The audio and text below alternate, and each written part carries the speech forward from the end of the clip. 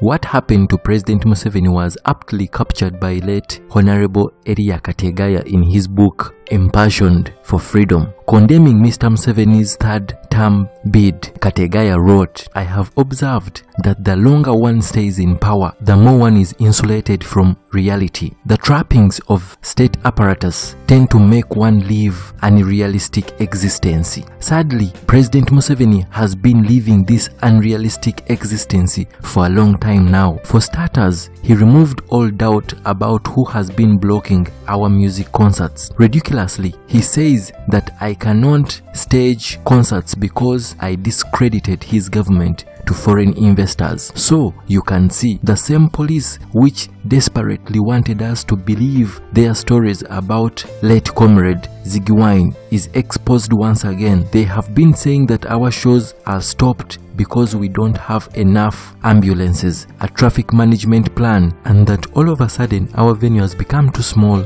to host our fans. Now President Museveni busts his own shadow by exposing their lies. Shamelessly, Mr. Museveni also told BBC News Africa that I'm an enemy of Uganda's progress. You can imagine the lack of shame. In case he has forgotten, let us remind him who and what the real enemy of Uganda's progress is. The real enemy to Uganda's progress is a 30-year-old dictatorship which has nothing left to offer to Uganda. The real enemy of Uganda's progress are the sickening levels of corruption for which President Museveni is a chief priest.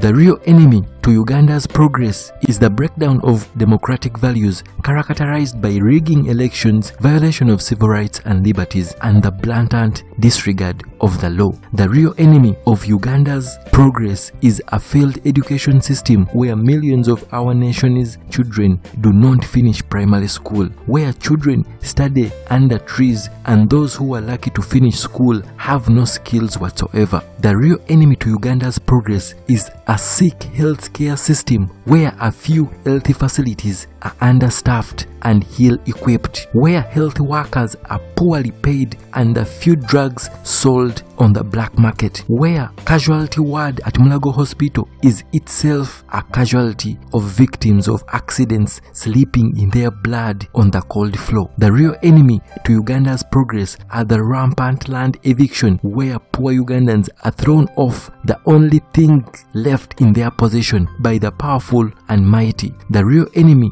to Uganda's progress are the murders of our people at hands of the state, Kasese being only an example. The real enemy to Uganda's progress is the nepotism and secretarism practiced in the public service and championed by President Museveni himself, where merit no longer counts and a small clique controls every aspect of the state. The real enemy to Uganda's progress is the breakdown of state institutions and erosion of their independence, where the president controls the judiciary, parliament, police, IGG, etc. The real enemy to Uganda's progress is the excessive wastage of public resources, where President Museveni and his colonies gorge in abundance at the expense of an overtaxed poor Ugandan. The real enemy to Uganda's progress is the illegal, high-handed grabbing of Uganda's public assets and resources. You can add on and on. The enemy of Uganda's progress is not me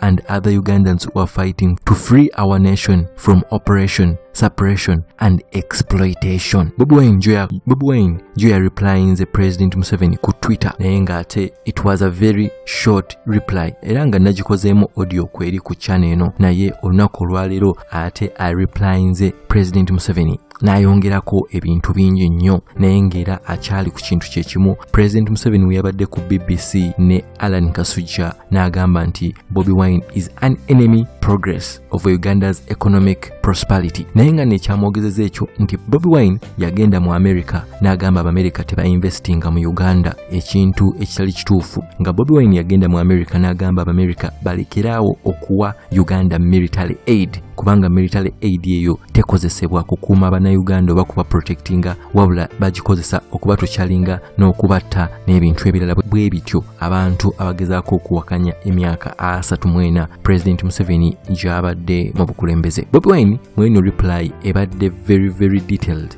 era nga byebintu bye mubyayogeddeko nti omusajja ya exposinze obulimba bwe, ya exposinze government ye, na exposinga ne police nga yatandikidde ku concert ze bakansolinga. Naye nga yasuse n'awa example mu katabo k'omugenzi Eriya Kategaya nga yagambye nti omuntu walwe nnyo mu bukulembeze atuuka n'abanga ekintu kyokka kyalowooza kwe kwekuumira mu ntebe nga kyokka kyalowooza atuuka n'abanga nga livinga unrealistic existence nga takyayagala kumanya ki ekiri ku ground wabula kyasinga okufaako kwe kuprotectinga entebe ye. Agambye otunulira poliisi ebiseera ebisinga poliisi ebadde egamba nti terina equipments zimala, terina ambulances, terina traffic management plan oba mbone ekifo kyaffe kitono okuhostinga bafanzi baffe. Ebintu ate Museveni bya exposing nti babadde bakola ki, nti babadde balimba, kubanga President Museveni ye ate ku BBC yalaze nti Bobi Wine ye kennyini yamustoppinga nga orders ziva from above, era nga President Museveni kye yeekwasiza nti lwaki ye aenjoyinga prosperity ate nga yagamba Abamerika baleme kujja kuinvestinga, ne kimakinga clear nti President Museveni yabadde blockinga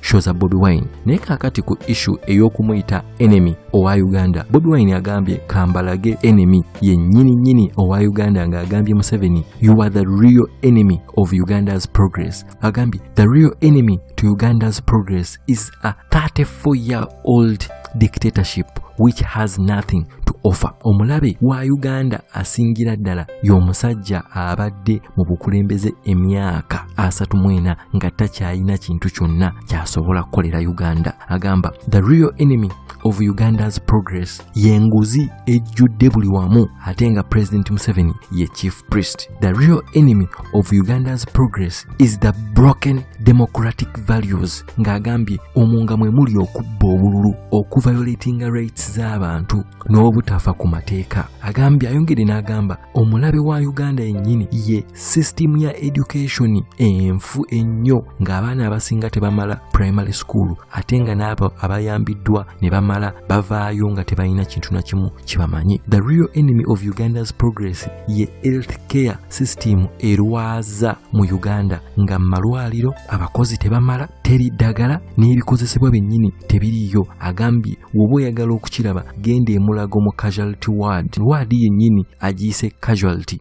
nti ogendayo nga ba victim aba accident beebase mu musaayi on a cold floor.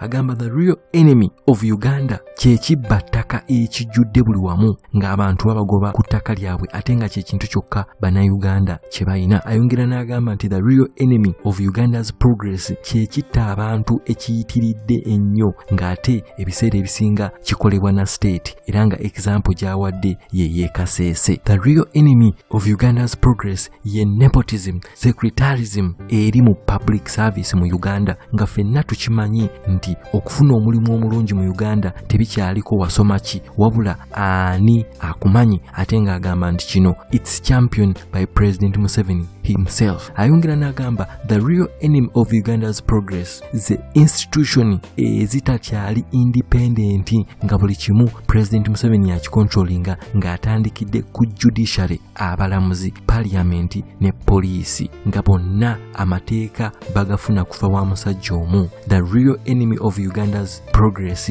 agamba is the excessive wastage of public resources by President Museveni ate nga byonna abikola nga tewali explanation. Akozesa billions and billions mbwalambula mbwali mu wealth creation. Recently mu Commonwealth meetings ezibadde Uganda bakozesa billioni 15 mbwagula baasi nga bazikozesa ennaku 3 zokka esawa zino nga parking ebintu bingi nnyo mu biwulira. Ayongera n'agamba the real enemy of Uganda's progress is the illegal high-handed grabbing of Uganda's assets and resources. Ayongera n'agamba nti ye si ye enemy wa Uganda oba abannayuganda bonna abagezaako okulwanira eddembe. Amaliriza n'agamba you can add on and on but the real enemy to Uganda's progress is not me or other Ugandans who are fighting to free our nation from oppression, suppression and exploitation. Temwerebere okufuna endagamuntu. Peace.